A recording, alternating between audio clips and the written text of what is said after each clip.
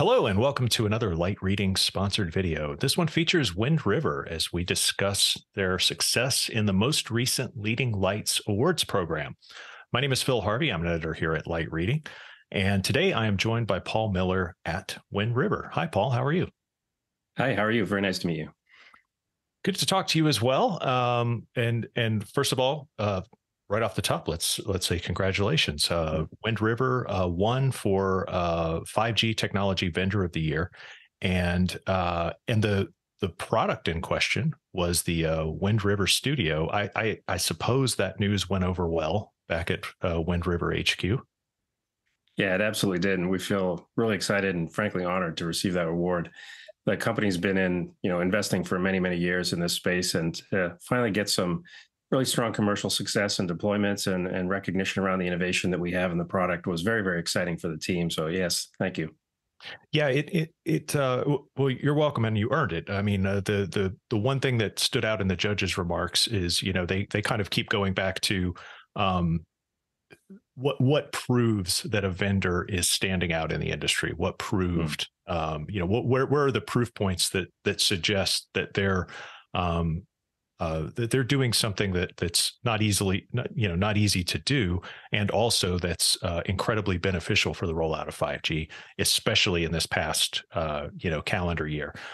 So I did want to kind of cover with you, and kind of talk over some of these technology points that what is it that you think about Wind River Studio that stands out in terms of the market and enabling carriers to deploy 5G, not just faster, but more profitably? Yeah, thanks, Phil. So we really took an innovative path around what we were trying to bring to market. Obviously, the 5G space is incredibly exciting. There's a lot of innovation going on there. And in particular, about 4 or 5 years ago, we co-founded an open source initiative called StarlingX in the Open Infrastructure Foundation.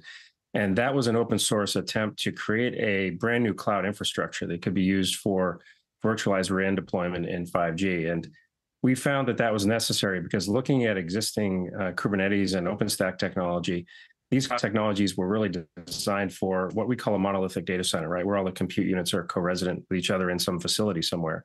Mm-hmm. But if you look at the topology of a 5G RAN, as you try to virtualize to the edge of the network, you've got thousands to tens of thousands and more of sites that are running as clouds. And to operationalize that for a service provider is very challenging. So recognizing those new requirements, we built a new technology that fundamentally is a distributed cloud that allows you to operate that 5G network from a single pane of glass and has a variety of technology attributes that make it very attractive for the service provider to run and deploy their network. And they can do so at an incredibly low TCO, which, as you can imagine, with a network that's got tens of thousands of sites, anything you can do to save them either CapEx or OpEx is going to be a strong support of your product. So that real innovation over the past 4 or 5 years has resulted in a commercial deployment at Verizon, which is the North American deployment of 5G for a tier 1 carrier. And then as we move forward, we contributed into Open RAN and won that technology with Vodafone in the UK and continue to build business globally around vRAN and ORAN technology. So very, very exciting journey and some innovative technology that we produced. Yeah, absolutely. And yeah, I'm glad you referenced the deployment example there at Verizon for its 5G vRAN, because that's not just an incredible a testament to the power of the technology, but also, as all of the major carriers, their life to some extent hasn't changed with 5G, and that people are still using as much bandwidth as they can possibly deliver on any device they could deliver it on, and they're not willing to pay that much more than they were last year. And so it does continue to, create a challenge. So the operations part needs to be not just simplified dramatically, but completely automated.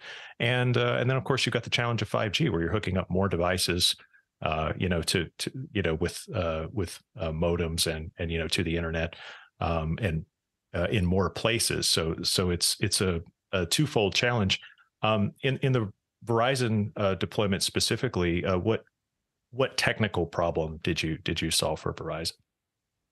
Yeah, there's a few things in it we solve for Verizon, but everyone else as well, which is really A technology that requires the minimum possible footprint down to a single compute node at the far edge of the network, still running it as a distributed cloud. That means that you need a minimum number of servers to deploy the technology.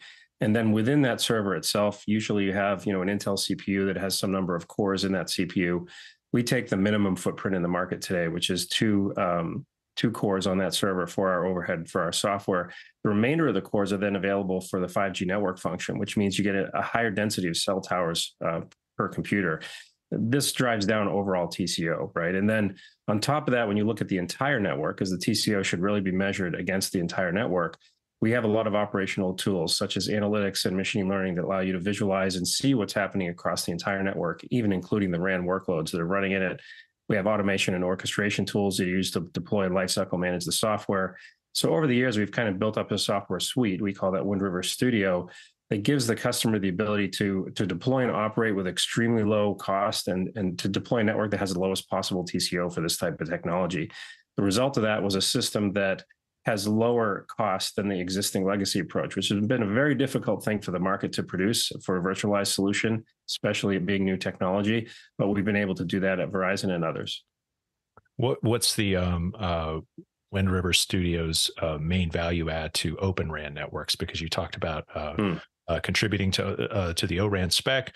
Obviously, there's some O-RAN compliant deployments, 5G deployments that are out in I think mostly in other countries right now. But it's certainly a technology we're watching closely and it's catching on. How does Wind River factor into Open RAN? Yeah, Open RAN was a really interesting initiative. It started with the O-RAN Alliance. This was really about, if you look at virtualizing the network, you have the disaggregation of the technology, hardware, a virtualization layer, and then application software. This is different than what was done previously with a monolithic proprietary hardware appliance. But O-RAN then disaggregated east to west. So the network functions from the cellular core all the way down to the edge have standardized interfaces. And that, again, is a powerful commercial advantage for the service provider. When we saw that happening and the O-RAN SC or software community started up for a virtualized version of that technology, we decided to contribute our open source software, StarlingX, as the foundation in O-RAN of what's called O-Cloud. So all of the O-Cloud infrastructure models that are used to support 5G technology in that open source and open community initiative is founded on our technology from this company. Excellent. Last question, because we're running out of time. I need to wrap up. But what is the future of the Wind River Studio platform? Where do things go from here? Or if you want to frame that differently, what are you looking forward to in 2023? Well, a couple of things. We've added a lot of capabilities to Studio now, which we talk to addressing the 4 quadrants of software lifecycle: develop, deploy, operate, and service. So in the develop capability set, we have now a full cloud native DevOps pipeline that allows you to build the applications that are then deployed on the network. And if we look in the 5G space specifically, I'm really excited about the future of what's going to happen to these carrier networks once they have this virtualized infrastructure in place. For example, automotive applications like vehicle-to-vehicle accident avoidance and autonomous vehicle driving. In the private 5G space, lights out manufacturing and augmented reality. Once you bring a Kubernetes and virtualization solution to the edge of the 5G network, you can start building all kinds of new revenue streams as a service provider because you can deploy any software anywhere you want in your network. Yeah, that's a particularly attractive market, connected cars, and a really, kind of open-ended, interesting application because, like you said, anywhere, anytime sort of gets the wheels turning about what service providers could possibly do next. Okay, we'll leave it there for now. Paul Miller with Wind River. First of all, again, congratulations on the Leading Lights win for 5G Technology Vendor of the Year. And thanks so much for sponsoring this video. Thanks a lot, Phil. We feel really honored.